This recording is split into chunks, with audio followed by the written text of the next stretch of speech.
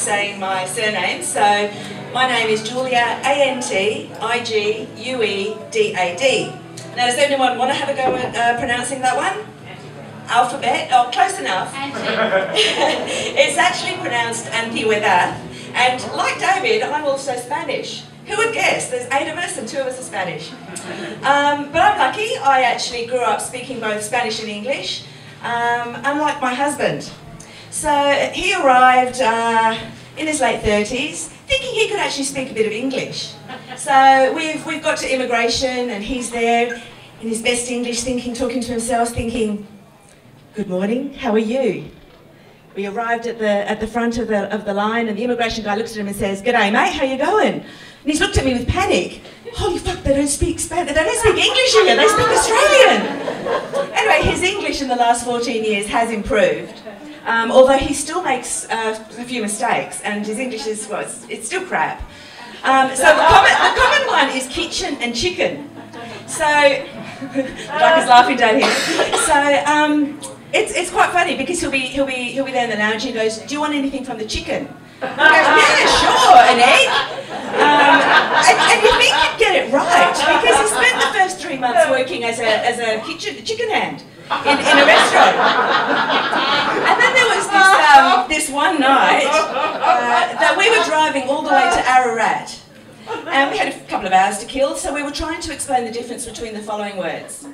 So, it was fog, frog, frock, fox, fuck, and fork. He could not get it. So the next time you are standing next to a cute Spanish guy and he asks you for a fork, he's probably looking for a utensil to eat with, okay? So anyway, there's lots of them. Last Sunday... Julia, well done. Thank you, Kat. Last Sunday he goes, "Sweetie, when we've done the shit, I'm going to go down the beach." I go, "Sweetie, you've really got to stretch your vowels out. You know, it's sheet and it's beach." So common mistakes. The other one is he's turned up at clients' houses on the wrong day because he gets Tuesday and Thursday mixed up. So anyway, he's decided to rework the week. So we've got Monday, the day after Monday, Wednesday, the day after Wednesday, and Friday. Problem solved.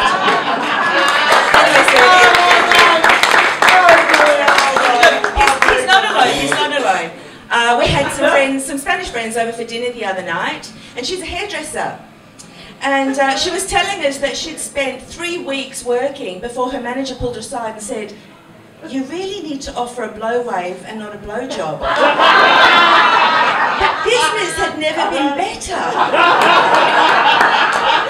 Oh, there's my other favourite. My other favourite.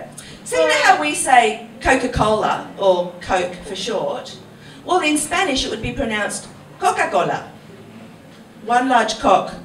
With ice.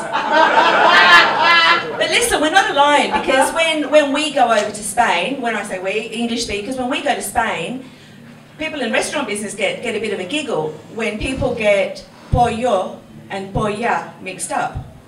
Now, pollo is chicken and polla is dick. But don't they say that everything tastes like chicken?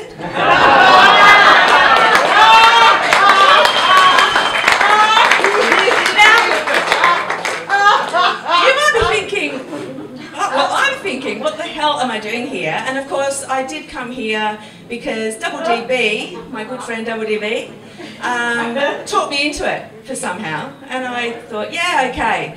So last year B had a significant birthday and she had a year of yes. So sorry boys, you're too late. Not necessarily.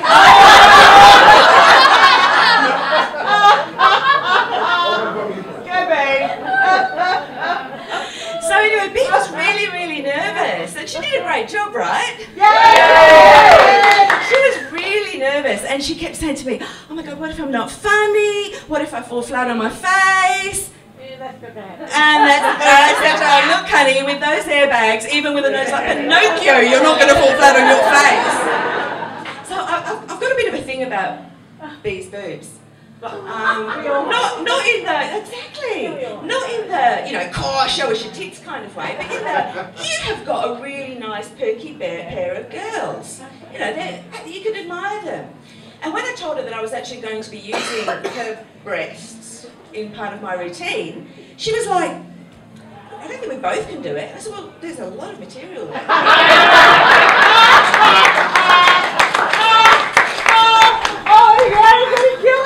So anyway, you may have noticed that B... Are you okay, Kate? Do you need a doctor? Oh my God. So you know how B refers to them as her girls? I actually like to think of them as our girls. Because I always greet them before B. They arrive 2 seconds earlier. And the other day she had to go back to the doc. So she's walked in and he said, okay, 2 big breaths. And she goes, yes, but I'm here about my knee. Anyway, quick question. Does anyone know the colour of B's eyes? Point made. Anyway, I too have reached that, you know, that 50 age, and it sucks. But once you get past the 50 and you turn 51, it's easy. You think, hey, there's some positives here. Don't give a fuck anymore. The red hair, it's fake. But it takes to the greys really well, so it's instant highlights. How's that? I've put on 10 kilos, which means that I'm into minimalisation at the moment, so my wardrobe has been decimated. In fact, I've had to go commando tonight. but the best thing, the hair on your legs, and this is something to look forward to for the young uns, the hairs on your legs grow much slower, which is great because you've got heaps more time to pluck these black fluffers out of your chins. Thank you, everyone.